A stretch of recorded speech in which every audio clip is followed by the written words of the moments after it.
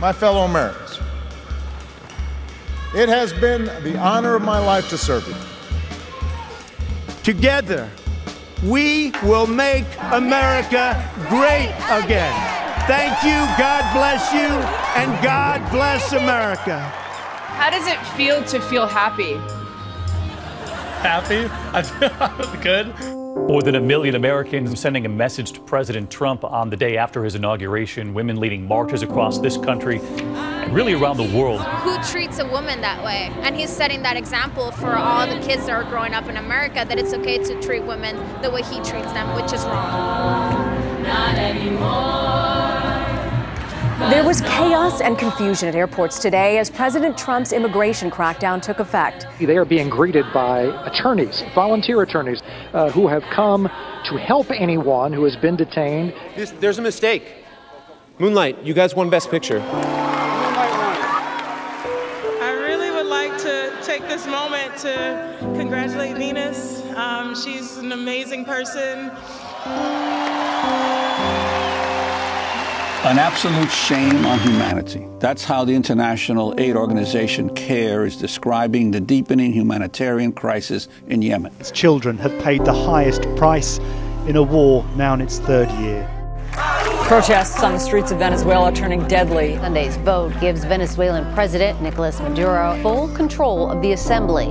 Siempre voy a estar en las calles luchando por la libertad de mis hijos. Y bueno. The event was billed as a protest against plans to remove a Confederate monument in Charlottesville, Virginia. But at the end of a violent day, 1 woman was killed and 19 other people were injured. You had a group on one side that was bad, and you had a group on the other side that was also very violent. I come today with a very heavy heart because President Trump, our president, has literally betrayed the conscience of our country. 22 dead, 59 wounded, many struggling for their lives right now. Ariana Grande back on stage 13 days after the bombing that injured and killed so many young fans.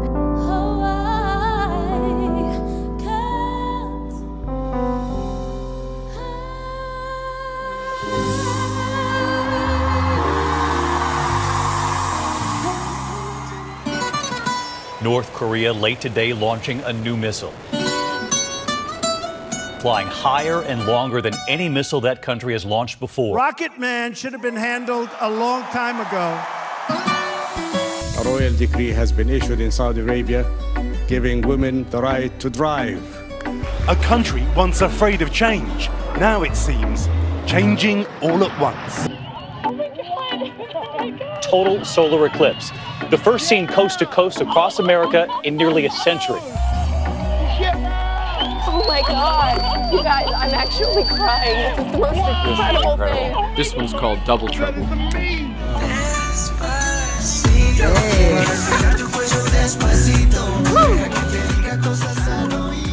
The United States will withdraw from the Paris Climate Accord. This will be the day that the United States resigned as the leader of the free world.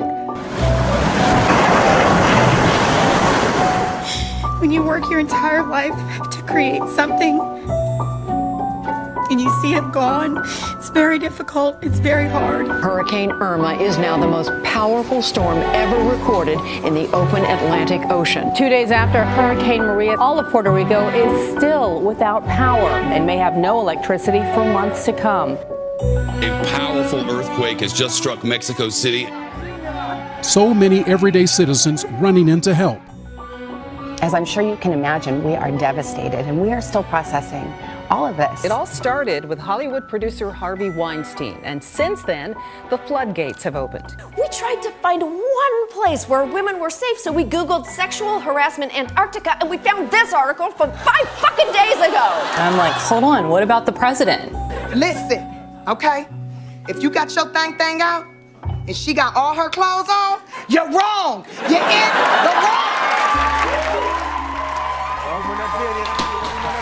Devastating 7.3 magnitude earthquake has rocked the Middle East overnight. Hundreds dead along the border of Iran and Iraq. An urgent search for survivors now.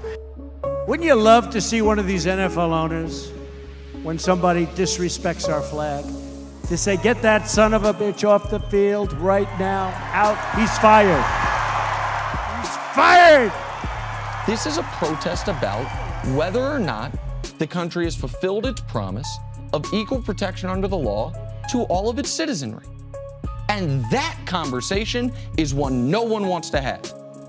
More than 300 people were killed in what's seen as the worst attack in Egypt's modern history. It's the first time that the militants target worshippers inside a mosque. More than 500,000 Rohingya refugees have left Myanmar for Bangladesh, fleeing what the United Nations has called a, quote, textbook example of ethnic cleansing.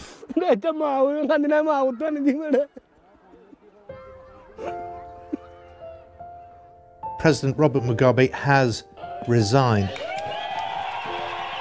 Today, it's victory. It's victory in our hearts. It's victory for our children, and it's totally more.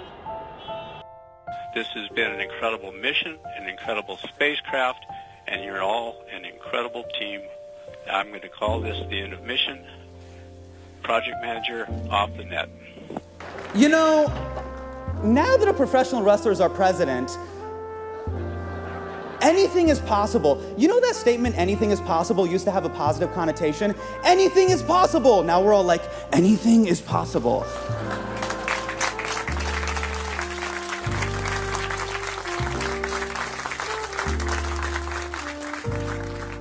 Hey, and one last thing. I just want to say, anything is possible, Vox Video fans. Anything. Happy New Year. Peace.